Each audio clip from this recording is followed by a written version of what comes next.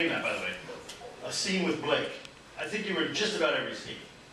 Good for you, man. See, I told you all we want to do to get up here today. In this next game, I'm going to get two improvisers, Ben and Anne-Marie, and instead of having them justify positions, I'm going to call out a bell, because I don't have a bell. So I'm just going to go ding, and they're going to know that the words they just said won't suffice for that scene, and they got to change what they just said. You'll get the hang of it. So, grab a suggestion. Okay, I'd like to get suggestions for adjectives you would call someone like your mother. Sweet. Sweet. Poor. Or? Lovely. Lovely. You have great mothers. Wise. Wise. Wise. Okay. Annoying? There's one. Okay. You know what? I'll take off. Andrew! Come down to aisle 16, Andrew!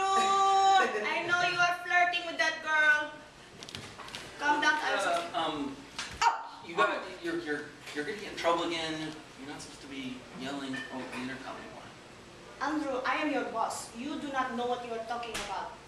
No, I've been here for 8 months now. You've been here only a month. I'm more senior than you. I'm in charge. I was promoted. Okay. Anyways, see these Barbie dolls over here? These Ken dolls? Yeah, I put them there. I know, you've been here more than I have. Longer. I know, and that's where they go. This is where they always go. Yes. So I always put them. Well, they are together. They need to be in different sections because they are, you know, there should not be Barbie and Ken dolls together. It is work. Work. There's no gallivanting with boys and girls. Ding. There is no dolls allowed in this aisle at all. They need to be out of here. Ding. I like all these dolls, and I want to throw them at you because I don't have enough fun at work. Well, if you start throwing me, who's gonna have to pick it up? I'm gonna have to pick it up. I always have to pick it up. I pick up all the mess you leave behind. That food fight you had the other day with Lisa in the other aisle, I had to clean all that up, and you just went home. I am the boss. I should go home whenever I want to. We already went over this.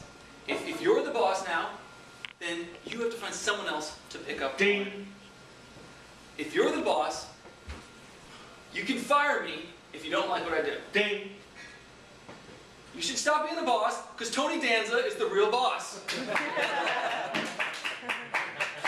I do not know this Tony Danza. Is he funny? No, not really. Okay, well, I'm going to throw these because it is more fun. I'm tired of work, you know. I'm tired of being the boss, but it's so much more fun to do this because I am, you know, stressed out and I need some vacation time. Whoa, let's stop throwing things and let's just tell me what's the problem? What are you so stressed out about? I don't understand. I have been working 100 hours a week. Who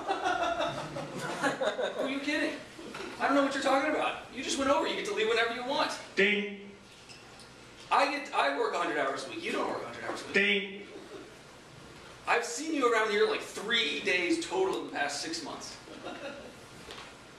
Okay, apparently I cannot pull one over you. Yes, this is true. I do not work very often, but I look like I work. Look at my important uniform. Ding. Look at my big boobs. Thank you. Gotta leave it.